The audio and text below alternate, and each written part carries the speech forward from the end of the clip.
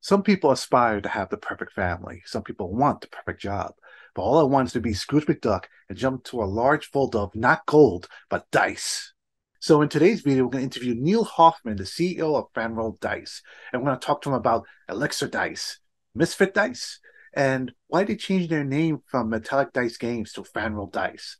Stay tuned.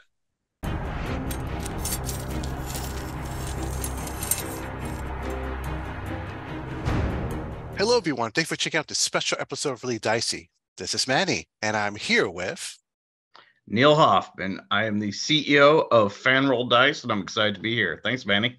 anything about dice. I'm always love to talk about it. I just love pretty shiny things. But first, let's talk about FanRoll, the name itself. It used to be called Metallic Dice Games. Am I correct? Yes, so we just changed the name. Metallic Dice Games had been around for about 10 years. The founder, Adam Hackett, worked at Chessex. He was an intern there, and he wanted to make metal dice. Chessex at the time wasn't doing metal dice, and he asked for their blessing to do a Kickstarter and make some metal dice. And he launched this out of his college dorm room. And then over the past 10 years has grown the company into over 300 SKUs. We're really known for our quality and diversity of product, which has dice of all different sizes, materials, different tabletop accessories, which when I came in last summer and bought the company, I thought, you know what, we are not a metallic dice company, and we should probably have a name that reflects that. So it stinks. It's like pulling off a Band-Aid because so many people know and recognize and love the name, but it's descriptive of a company that we were 10 years ago. So FanRoll Dice, and FanRoll, I think, encompasses all of fandom and where we're going. And I think you'll see over the next year, we're going to bring in licenses and new innovations and really dive into fandom. Hmm. I I think one of the best things about going to cons is going to your booth and seeing all the selections of dice available, and it's amazing how many variety of stuff is out there. Yet it never seems to be enough. We always want more. I know, at least for myself, I want more. But there's something particular coming out from FanRoll this year that you're excited about. Can you share a little bit with about that with us? Yeah, so first of all, as I kind of came into the company, I really wanted to focus on innovation. So we're going to try and release new products approximately every month. Mm. It's going to just be a steady stream of new products coming out. There are two that we're starting with that I'm really excited about. First is our Adopt a Misfit dice, right? So this is a nice bag. It has a dice goblin on the front, and the metal set that we started with and where we got the name Adopt a Misfit were the ones that had tiny dings or scratches. And as we are perfectionists and wanted everything perfect, we put them off to the side. And as we took a closer look, we're like, actually, these are 99% perfect. So we put them in a blind pack. And instead of paying $42, you get it for 25 bucks. The value is awesome. And as you mentioned about cons, whenever we sell these at cons, I make people open them in front of us because I love to see their reactions. And I'll tell them, I'm like, if you're not 100% happy, we'll take them back. You can open another set, right? I mean, we are in this to delight everyone. And these have been so red hot that we then expanded it and we are doing a set of resin dice. So it will be a complete set of 7, but all different styles. So you might get, different effects, different inclusions. And then we decided, you know what, people love the minis. So we also did a mini set. It has 2 complete sets of minis inside. And both of those are only $10 because we were looking for something. We know people, money's tight. They just want to grab something at the counter, go have an experience with it. And the reaction so far has been awesome. People love blind packs and just that experience of opening it up and seeing what you got. It's like when you were a kid and you were opening up, Garbage Pail Kids. I remember those days. So is this only available at cons? Can we get this online as well? It's online on our site, and it is going out through all the major distributors, which means it's going to be hitting comic shops, gaming shops within the next month. Wow, excellent, excellent. Let's talk about a little bit what you released recently. There's one die which you sent, which your company has sent to me, which I heard about, and I was like, all right, I want to see it for myself. And yes, it's the most beautiful thing I've ever seen. It's my favorite D20 now. I will put a separate picture below, next to this video so viewers can see more clearly what I mean. But this dice, it's like it's clear, and it's this sparkly effect to it. Can you tell us about this? This is like a new technology, isn't it? Yeah, so that is called our Elixir Dice. Use liquid core technology. So in order to make those dice, they're handmade, and we make a ball filled with mineral oil and glitter. And then we cast the die around it, and then they are polished by hand because they're sharp edge dice. So we sell the complete sets. We have 4 different sets, and we actually have, I believe, 6 new colors coming out next month. We also sell the D20s.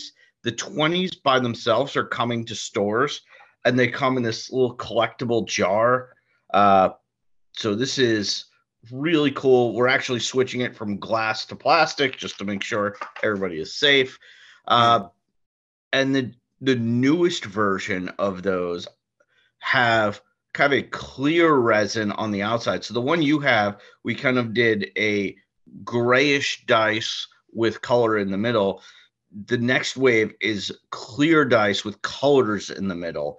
It's a totally different look, but with the same technology, and it's awesome. Wow. If I may ask, how soon can this be in my hands? Let's see. I got to check the wall of shipping. So those are shipping within the next couple weeks. So you will see those in stores by the beginning of April. I see that you're also expanding to doing like dice towers. Like there's a leather one. I saw that Yep. you recently have released. Is that something you're looking into as well? Kind of expanding just dice, but the accessories around to use dice?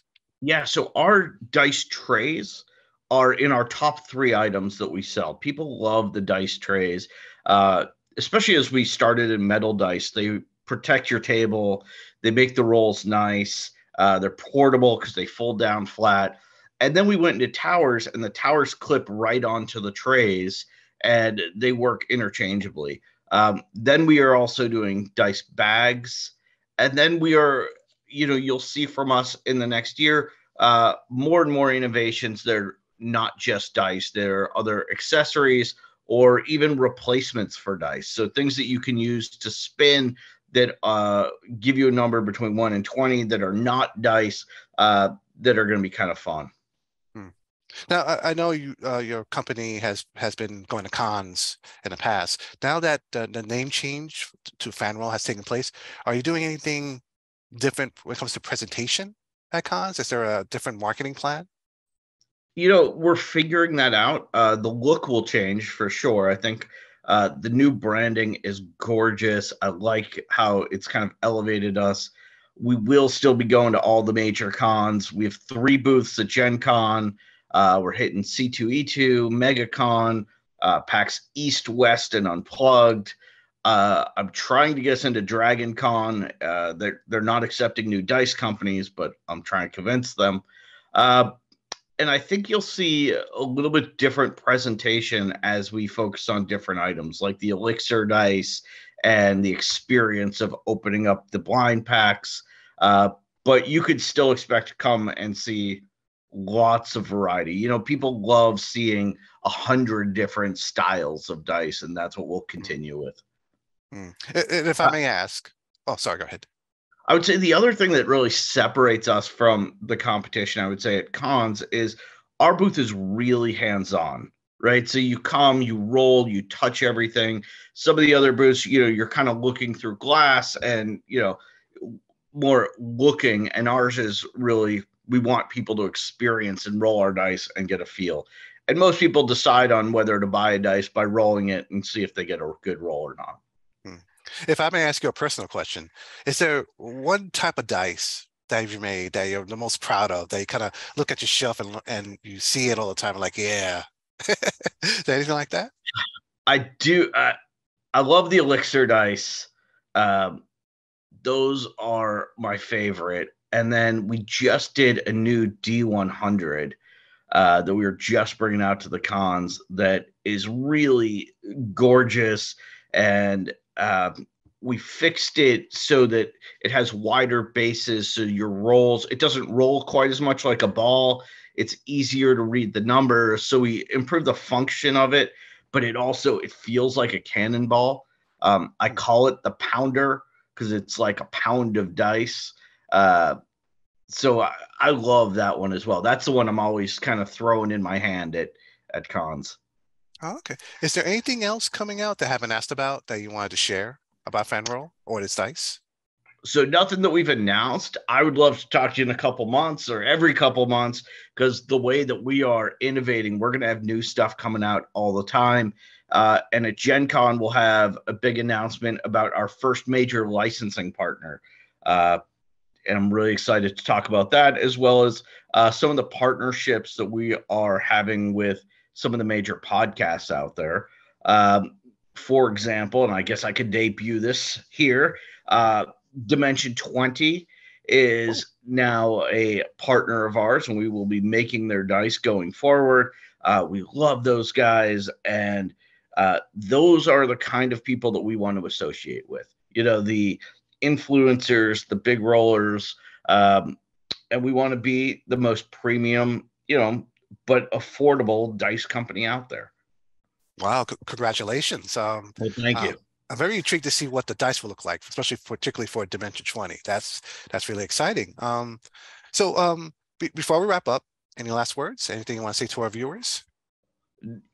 Come to FanRoll Dice, sign up for our newsletter. You get coupons, and we have newness coming out all the time. And to me, that's what's exciting is you collect dice because you're always looking for the new.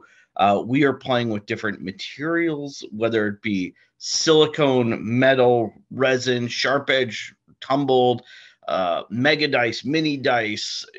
We are constantly messing around and having a ton of fun, and we're fellow geeks.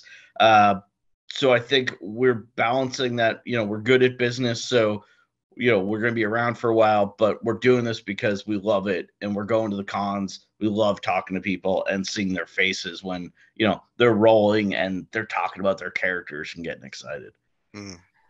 Well, viewers, I'll put a link in the description below where you can check out FanRoll. Thank you, sir, for taking the time to talk to us. And to our viewers out there, stay safe. May you keep rolling 20s in life. Take care, everyone.